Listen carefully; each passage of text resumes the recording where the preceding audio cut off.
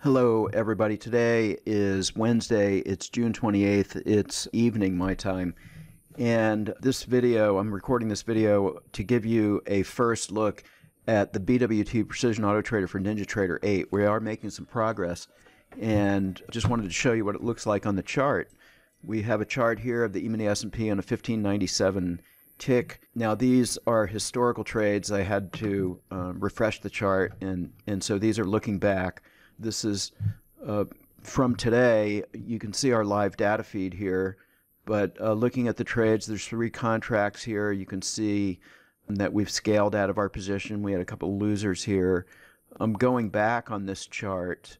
Okay, so I'm going back 30 days from today, and I want to show you the performance report in just a moment. But just looking at the chart here, our configure button is here in this little drop-down list. But if I make the chart bigger, it'll show like so. The configure button and the trade manager button looks like that.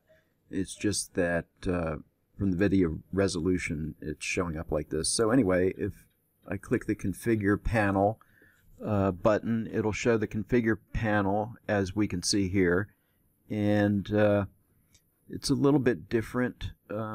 We have 2 rows here to show. We have our setup tab, and our settings are looking very much like NinjaTrader 7, our graphical user interface, which is unique unto the Autotrader, showing here very well. Here's your setup tab, your entry filters, our exits, our higher time frame filter tab, and then of course our trade management tab with all the features here. In our entry filters tab, we have a new moving average filter that is a little different than what we had before. We will also have another filter that will likely be based on the value area, high and low, something perhaps to do with order flow. And so we hope to institute something like that at key levels to confirm trade direction.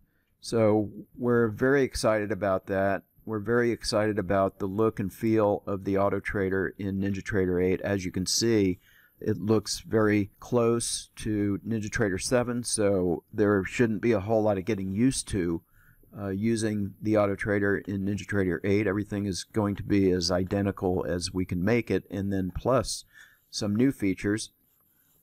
I wanted to show the performance report here. This is going back 30 days on this chart. Here's your equity graph, and if I go to the summary here, we can see the main analysis. This is trading 3 contracts, so basically 12,000 per contract in the last 30 days. We have a very respectable profit factor here, very low drawdown. Remember, this is hypothetical results. We got 67% profitable, and average trade size $63. That's respectable. And all in all, looking really good for the Precision Autotrader. We're very excited about it, and you can see our live data feed here in the Trade Manager. We have our buttons in the Trade Manager and all the other wonderful features of the Precision Autotrader. We'll keep you posted as things progress. Thanks for watching.